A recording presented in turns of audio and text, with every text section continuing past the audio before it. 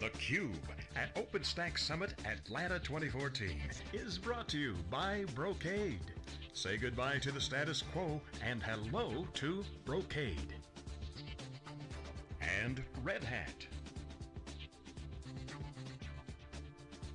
Here are your hosts, John Furrier and Stu Miniman. And we're back. Talking about the software-defined enterprise, what's going on in cloud computing. The segment we're going to dig into now is an interesting startup out of the Valley that sits at that intersection of software-defined environments, what's happening in the open source community. Joining me for this segment is Doug Fallstrom, who is the Senior Director of Product Management from Coho Data. Thanks for joining us. Thank you, Stu. Very exciting to be here. Yeah, so for those that don't know Coho, Andy was one of the founders of Zen. Yes. And you guys have a software-defined storage solution that also has software-defined networking involved in how everything's laid out. So that's my thumbnail on it. Can you tell us a little bit about yourself Absolutely. and tell our viewers about Coho? Sure, so my name is background is product management. I've been doing product management storage about 15 years. So I come from the Veritas background, doing block storage, clustered file system, the old Veritas story, and realized a while back that IP storage is the future, and Coho had a fantastic story in the way they've integrated software-defined networking and the storage stack. And it's really what's doing a very nice twist and very different and very useful twist from a customer perspective, where they're able to simplify the environment by integrating these two typically very disparate components. Yeah, so unpack that a little bit for us. So my understanding is that the software-defined networking is really a tool inside your solution that helps with the storage. You guys aren't trying to knock Cisco off of their perch or anything like that. Yeah, so we use a standard OpenFlow protocol to integrate into today's an Arista switch. Just happened to be what we picked at the time, and we're hardware independent from that perspective. Our intention is not to provide a software-defined networking hardware, it's merely using the functionality within the switch itself. Okay, so why is Coho at the OpenStack Summit? Well, OpenStack is, if you go back 15 years, Linux just got started. We saw the same momentum in OpenStack a couple of years ago, and it's an extremely exciting conference because it has the momentum of changing the industry and the way it's being managed and run inside a data center. Coho's architecture fits extremely well into the scale out, new thinking of doing storage management, where we have an object-based storage architecture in the back with scaled linearly SCI boxes, and it fits really well into the OpenStack mantra of open, compute, open scale, and so forth. Okay, so can we expect to see Cinder support from you guys sometime in the future? Absolutely. Cinder and Glance, and even exposing our object APIs. Okay. Although that'll be further out because we're more focused on the Cinder and the simplicity of use. I mean, something that's unique with Coho is the simple to use, a single access point, a single very easy to use UI. We want to maintain that as we introduce OpenStack support into the product. Right, so Doug, I mean, are you guys part of the developer community that's building this? Are you committing code to OpenStack? We will be. So this is our first foray into OpenStack. We're super excited to be here. So come as the VMworld rolls around, we'll probably see more announcements of us around OpenStack, and also us joining the community and so forth to provide code and provide the expertise from a storage and Zen background into the OpenStack community. All right, since you brought up VMware, let's talk, where do you guys sit with kind of virtualization? Some of the discussions we've been having at this event, obviously there's plenty of customers that have VMware, want VMware, are going to do VMware on OpenStack. Some in the community are looking at OpenStack as a way to make an infrastructure that I can put KVM on it. And then there's others that are just saying, I'm going to use bare metal and containers to be able to do OpenStack. Are you guys agnostic to that, or where do you sit in this? It's a great question. Yeah, we're definitely agnostic. We choose to start with VM and merely because they're dominant market share. Now with OpenStack, we would introduce KVM into the mix. Come that, we also look at Hyper-V, because that's also a big part of the market as well. And also, clearly physical access to our storage, whether it's NFS protocol or SMB protocol, is extremely important to us. And that's probably following a timeline similar to that. All right. So give us the company. Can you just give us some of the basics on it? When did you guys come out of stealth? Are you guys GA with your product? Funding rounds and the like. Absolutely. So the company's been about almost 3 years in the making. The product, I should say. We came out of stealth about 6 months ago, so October last year. Our funding has been 10 and 25 million in 2 rounds. The first GA of the product came in about 2 months ago now. So right when I joined the company, we went GA with the product, and 1.1 coming out this week. So we're moving very rapidly. That's expected by a startup, to be honest. The innovation pace is very, very fast, and that's why the OpenStack support is also going to come very fast. All right, what are you hearing from your customers in regards to OpenStack? A lot of interest. So a big part of customer base is service providers. And as seen here, and as some of the biggest sponsors are OpenStack, clearly service providers is a big key piece of OpenStack. And so we're seeing service provider interest. The pay-as-you-grow model fits really well in that environment, and as well as the openness of OpenStack. And be able to integrate it. As you grow your environment, you can easily grow your storage and compute and network. Okay. So that's where it's coming from. So service providers, what's your scalability story then? Can you talk a little bit about how you scale and how big you can scale? Our scale is very linear today. So you can run a simple benchmark, just to run as much IOs as you can from, to our solution. We get about 180,000 IOPS, 4K, random, 80-20 mix out of one 2U chassis. And as you keep adding chassis, what we've proven is you can scale. And we've tested in that benchmark up to 10 chassis, so 20 microarrays, what we call microarrays. And that scales linearly. So we get over 1 million IOPS from that environment, well past the 1 million IOPS. And it's nice to see that linear scale. What we do in the background as we scale, this is where the SDN switch comes in and the software-defined networking is that as we're able to reprogram the data path behind the switch and therefore move clients from an overloaded array into a newly brought up system automatically without any system intervention. So if you look at the curve, you'll see a straight curve, a little dip when we do rebalance, and a linear scale up. And we also have a paper on that where people can read the details and from an ESG and certified external analyst.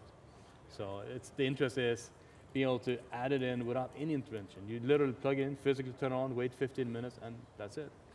So. All right. Can you talk to us a little bit about how management of your environment is done? Are you still considered a traditional storage box that a storage team does? How does the networking team play in? And with OpenStack, usually looking at more kind of orchestration, automation. How does your solution compare to kind of a traditional storage array that people are familiar with? Right. So we try to think things very, very simple. So our mantra with our customers is to keep things in a no-touch environment. So we have an extremely simple to use UI where you just with a few clicks you can see what's most relevant, what is maximum performance, what's using the most capacity, and so forth.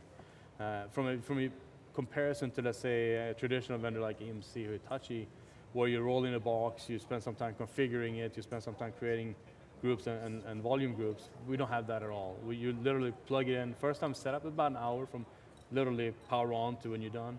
And then all you do is keep plugging the arrays in. Everything is taken care of in the back end, and we have no user intervention required at all. So it's a very different experience as you move on.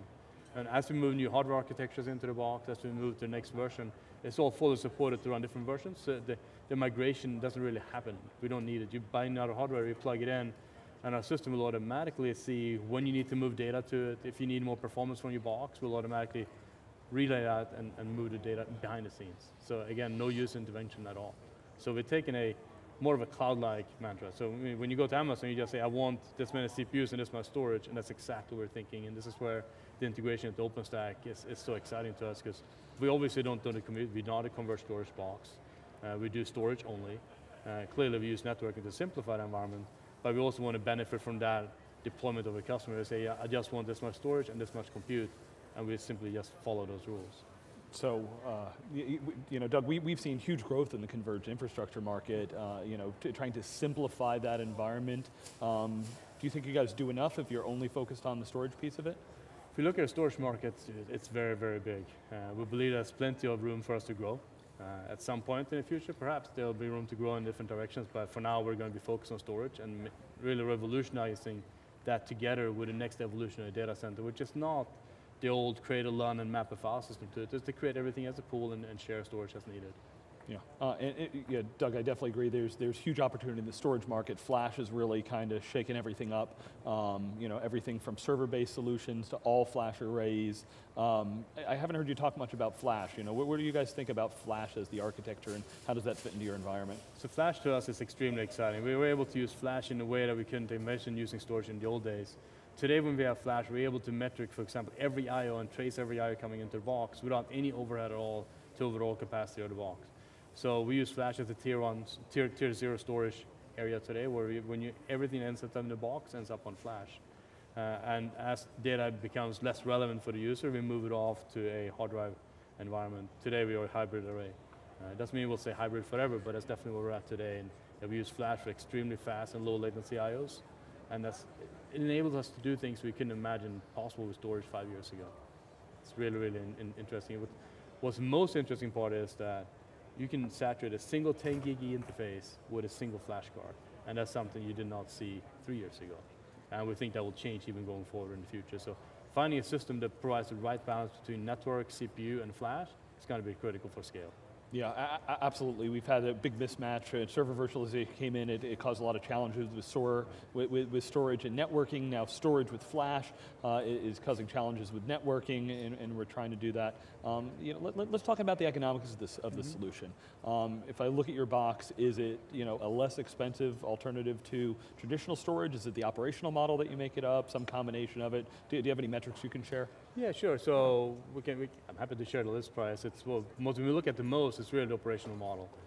We come in we are going after the enterprise space, so we price for an enterprise user. We start at 130,000 list, and that's about 40 terabytes of raw storage, so people can do the math. That includes the SDN switch. So as you grow in your environment, that cost obviously lowers as well. What you benefit the most from us is not only the high performance, 180,000 IOPS per 2U, you also benefit from the no operation at all, operation of the model. You plug in, it's plug and go. You don't have to buy a huge array to start with and then grow that with spindles. You buy a small chassis and you grow when you need more capacity and or performance. So it makes it very, very simple. And that's really where we need to move. You need to be able to consume storage as a utility, not as an extensive, here's my 3-year plan for storage and therefore I need to buy this much. Buy what you need for next year, for your budget year, and then you can easily grow beyond that. So Doug, it's tough to get a foothold in the marketplace. Is there a specific use case, or you've had these first couple of customers, that have been buying? What is kind of the hook for them, and sure. How are you trying to get that first start in the market? So as the product manager, I'm extremely interested in use cases, clearly, because that's what I do for a living. What we've seen the most, the top 2 ones so far has been, and not surprising, VDI. So a lot of customers are interested in VDI. It's also probably, from a product management perspective, the least exciting, to be honest. It works really well, but it's not necessarily one that's difficult to solve. The more interesting one we've seen lately is Oracle databases and the low latency access. So our box provides very low latency performance. And we've seen customers coming in and saying, I want to move my low latency parts of their database environment, specifically Oracle in our case, to your box and see how that performs, so they can increase the overall performance of the solution. And that's probably the top 2 I would pick for now. And as over the next few months, I'm sure we'll add a few more that are a bit more different from the rest of the world. Yeah, Doug, to be honest, from Wikibon's standpoint, we'd agree with you. VDI definitely is growing, but is not necessarily the most interesting. There's a lot of solutions attacking that. Yeah. There's huge opportunity on the Oracle side, and if you talk from a financial standpoint, we've done a lot of research that says that this is where companies can save huge amounts of money because it's such a mission critical piece and can really chop down. So can you talk to us a little bit about, at this show, what are you guys doing? I know you guys have a booth, you've got a bunch of folks here. What are you looking forward to at this event? Sure, so far the show, by the way, has been fantastic. It's extremely busy down in the booth. I'm extremely happy to be here. We do a few things. One, we look for design partners for OpenStack. So as we build our products, especially as a startup, we want to make sure we build a product that's most interesting to most customers. We were looking for a couple of key design partners that are able to get early access to our drops and hardware to see how that can provide value in their environment. Second, we want to have interactions with the customers and obviously show off our product. So we have a demo station downstairs. We have this awesome new chalk whiteboards in the background, be able to show and have really in-depth conversations, which so far has been fantastic. So we have product management, technical marketing, and engineering represented here at the show. So some really good opportunity for people to get into the depths of the product and understand our strategy going forward. All right, so OpenStack Summit, I expect we'll see you guys at the VMworld show later this year. What are you looking out as a product manager? You always have to make your bets as to, there's always a million things you guys could work on. So where do you set? What are the top priorities? What are the big things? Is it real-time big data applications, or what are the hot things on your plate? A few hot things. Clearly OpenStack is one of them, otherwise we would not be here and developing for it. VMworld support and VMware support will continue as VMware is a huge part of the market we're going after. The other part is it's going to be databases. It's going to be database and a scale. Next year we'll introduce physical NFS for everybody, and that will be even more important to have that scale behind the scenes. And what you'll see later this year is even greater scale. You'll see even greater performance with our next major release. And that's going to be extremely exciting because that will bring us into new areas of where the SAN traditionally has lived. Now you can actually support that with an NFS workload, which is quite fantastic.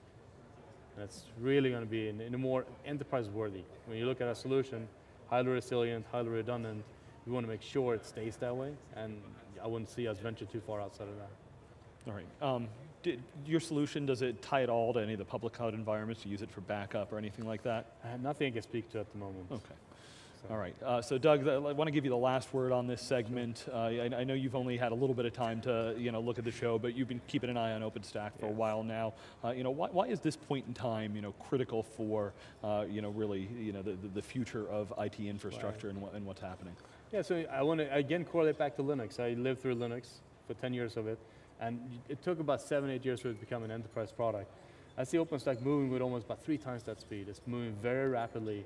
And I think now it's the right time for companies to take that big step in and start not only dibble-dabble in it, but actually start deploying it in production. We see that from our customers, and that there's a lot of interest, but they're afraid of taking the next step, and I think they need to take a step back and look at what am I really want to achieve in 3 years as a big IT organization, and OpenStack is a fantastic opportunity to move them to the next level where they need to be. All right, and I got one last question for you. Coho data, so Coho are the salmon, they swim upstream. Is there something in the name or kind of the founding story that speaks to that? We originally would call a different name. I won't even try to pronounce our name because it's really, we want to stay with Coho data. We obviously, we're going into scale-out NAS. You can think that's crazy, there's so many big players in this space. Why would we do it? We fundamentally believe we have something that's totally different from every existing player, and we're happy to swim a bit upstream before we're ready to lay our eggs on that basket, and we're doing really well so far, and it's been a fantastic ride. All right, well, the salmon always have a tough journey, but when they get there, they're excited and everything. So Doug, really appreciate you coming here, OpenStack Summit, sharing the story of Coho data with our audience. And this is Stu Miniman. We'll be right back with our next guest after this break.